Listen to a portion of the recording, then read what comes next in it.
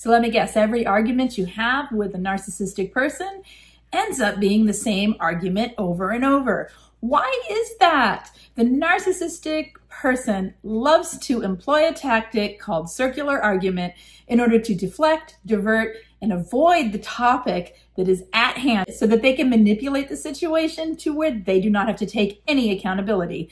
My name is Lise Colucci, and I am here to help you understand and transform your life after being around narcissistic, toxic people. Circular argument is when someone brings up the topic over and over and over again, the same topic over and over and over again. Have I said over and over again enough times? So you know how when you're in a discussion with a narcissist and things start to sort of lean toward them starting to gaslight you, or it starts to escalate into some disagreement or some grievance that they have, or when you confront them with something that needs to be talked about within the relationship or something that they're doing or something that's going on, and suddenly they bring up something from the past, or they bring up the same phrase over and over, things that deflect and divert the focus of the conversation back onto you being the problem, or you having an issue, same topic every time by the time you're done with an argument, that's a circular argument. That's a circular conversation. And a narcissist is doing this simply to avoid the thing that you're trying to talk to them about. They're doing this to create confusion and to bring focus back onto something else, kind of derailing a conversation, right? In order to not have to talk about something and not have to take accountability. And it can be super confusing because you may feel like an argument has been resolved or an issue has been resolved between you and them, which is kind of a rare thing, right? But it may be something so far in the past that you've forgotten about it, and they will bring it back up as a thing to throw into every argument, twist things around to either you being the bad guy, them being the victim, or something that's non-resolvable between two people. They'll bring that back in so that like an absolute thing that you cannot agree on, they'll bring that in to divert and deflect, again, so they don't have to take accountability for the issue at hand.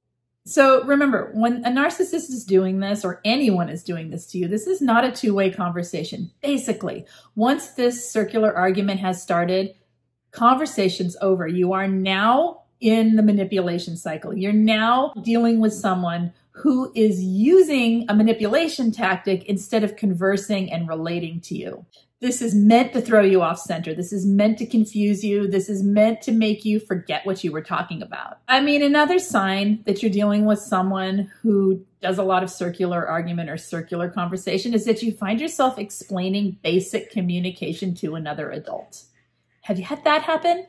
You know, in fact, if you've had any of these things happen, and if you have dealt with circular arguments, circular communication, let me know in the comments. Let me know how it's affected you and how we can further discuss this and what questions you might have or what has come up for you so that we can keep talking. The problem is it loops you in. It draws you in because it's usually something that is unresolvable. Like I said, it's something usually that is like a major source of conflict between you and that person.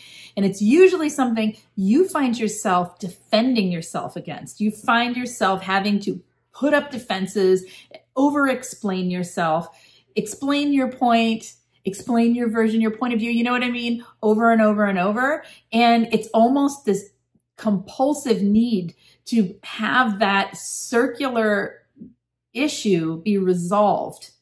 It can make you forget the thing you were upset about in the first place, or more likely hold on to that thing that you were upset about in the first place with absolute rage and frustration because this person will not talk about it.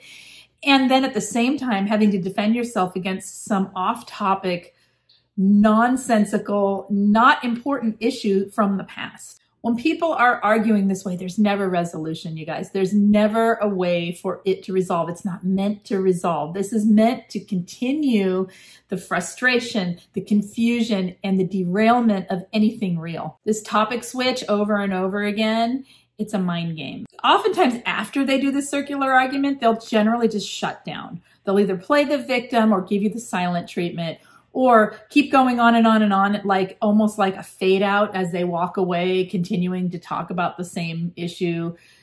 They're trying to basically steamroller you, to bombard you with their point of view about something that they are pretending is the most important thing in the world. There is never a point in arguing, debating, or even continuing a conversation when someone has entered into this circular argument. Have I said that before? Well, let me repeat myself. Stop arguing with the circular argument. It's manipulation. It's not worth your time. Gray rocket, step away from it, okay? Recognize what it is when someone is doing this. Take a deep breath, exhale.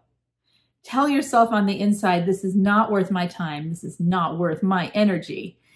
And focus on staying calm, staying detached from what's going on and coming out of their mouth so that you're not defending yourself and you're not arguing any further into this circular argument. Let them wind themselves down and walk away, and then get the heck away from them, okay? This is not worth the debate. It's not worth your time, and it's not worth your focus. You guys, if you need anything, group coaching, or peer support, check out the information in the description of every video.